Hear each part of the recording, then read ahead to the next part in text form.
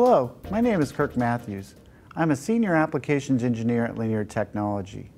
Today I'm going to talk about the LTC 3765, LTC 3766 synchronous forward converter chipset for use in high-efficiency isolated DC-to-DC converters and battery chargers. We'll learn how this product makes it easier to design a high-performance and reliable forward converter for power levels ranging from 25 watts to over 1 kilowatt. A forward converter is very similar to a buck converter. Each has an output inductor, capacitor, and synchronous switch. The top switch in a buck converter is replaced by the forward converter's primary and forward switches. Diodes could be used in place of the forward and synchronous switches, but switches make it more efficient. On the forward converter, a transformer provides isolation between grounds and allows the output voltage to be less than or greater than the input voltage. The transformer turns ratio is adjusted to optimize the duty cycle. For example, when stepping down from 100 to 1 volt with a buck converter, the duty cycle would be 1%, whereas a forward could operate at 20% or higher. Again, this means higher efficiency. Every transformer must have balanced positive and negative voltage applied to it.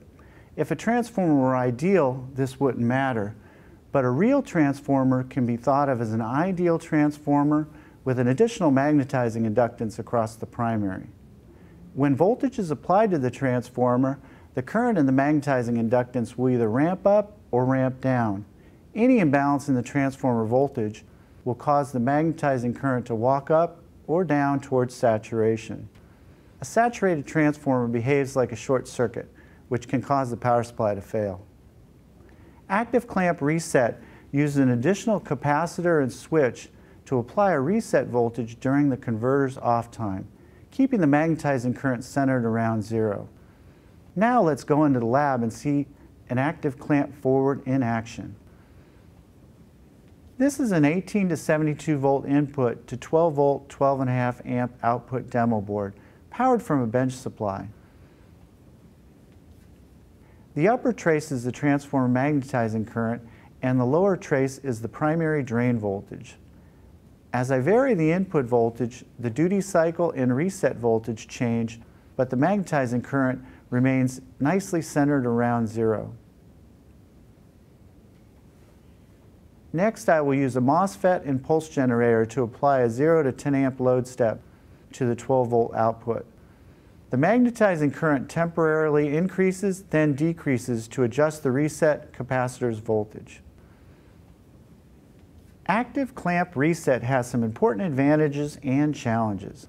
The reset capacitor applies the lowest possible reset voltage, allowing the use of lower voltage MOSFETs, which maximizes the efficiency. However, the voltage on the reset capacitor must change with duty cycle, and if the duty cycle changes too quickly, the capacitor's voltage may not be able to keep up, resulting in saturation. Until now, this basic issue has only been indirectly addressed with band-aids such as slow feedback loop and duty cycle limits. Unfortunately, these fixes degrade performance and don't really guarantee the transformer won't saturate.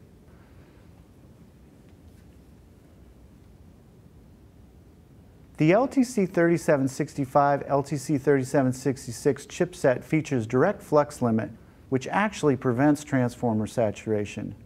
Direct flux limit works by directly sensing and limiting the magnetizing current in both directions. This example shows the load and magnetizing current during a load step. Without direct flux limit, saturation occurs, but direct flux limit keeps the magnetizing current under control. Unlike conventional fixes, direct flux limit only limits the magnetizing current when absolutely necessary, resulting in a transient response that's up to 10 times faster.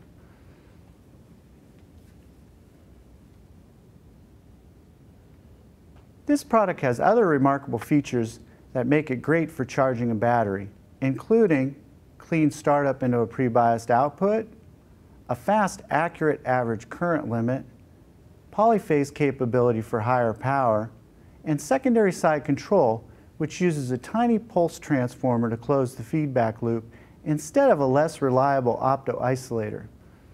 Today, many systems require isolated supplies that are both reliable and efficient. The LTC3765, LTC3766 forward converter chipset meets these challenges with a new level of simplicity. Visit us at linear.com for more information. Thank you.